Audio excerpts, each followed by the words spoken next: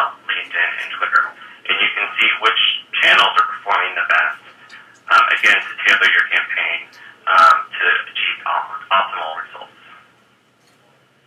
So these are just some of the reporting things that you can do on campaigns. In addition, there's more reporting within Jobvite Source, where you can look at the team summary report that shows you the total number of employees that you have within the system, how many of them have actually logged in to look at Jobvites and send Jobvites. And then you can also look at how many of the employees have installed the Facebook application, how many have updated their Facebook status, and done various activities in the sourcing. Again, one of Jobvite's core fundamental beliefs is that everybody should be involved within the hiring process. In addition, you can look at the Jobvite report by employee and see what their activities have been. And for certain positions and certain people, you can see who's been very active and has robust networks and tailor your recruiting and job finding to those people within the organization. And lastly, you can also look at a report by job. And here's where you can see for each job position how many job ads have been sent, how many have been viewed forward, and various activities across the different networks. So that's a brief overview of recruiting on the social web and a demonstration of Jobvite Source. So now I will answer a few of the questions that people have submitted. So one question is, how does the matching work for employees and their social networks? The basic matching works by looking at elements within both the job description and understanding what those elements are, as well as looking at the profiles of people within the social networks.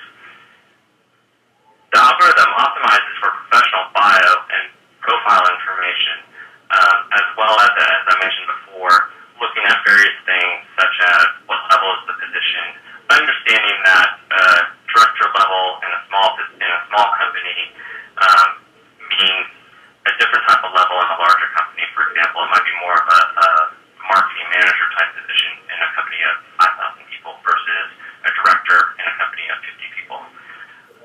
So the matching algorithm takes all of that into account to present you with relevant results. Another question, if someone receives a job bite in LinkedIn, can they forward it to a contact in another social network? That is correct. You can receive a job bite via any means, click to learn more about that position, and then forward that job bite on via any of the other channels available to you, whether that's Facebook, LinkedIn, Twitter, email, or one of your other address books. It's very easy to do that. Another question, is Jobvite available only in the U.S.? Currently, we actually have clients worldwide that are using Jobvite. The current version of Jobvite is English only, but we do have clients using Jobvite throughout the world. Another question, do all employees get to use the Facebook application? How do they get it? That is a great question. The Facebook application is set up when you initially set up Jobvite Source. An email is sent out to all employees with a link on it that they can easily, within a few clicks, install the Facebook application on their profile page. So yes, all employees can get it and easily install it within a few clicks, making it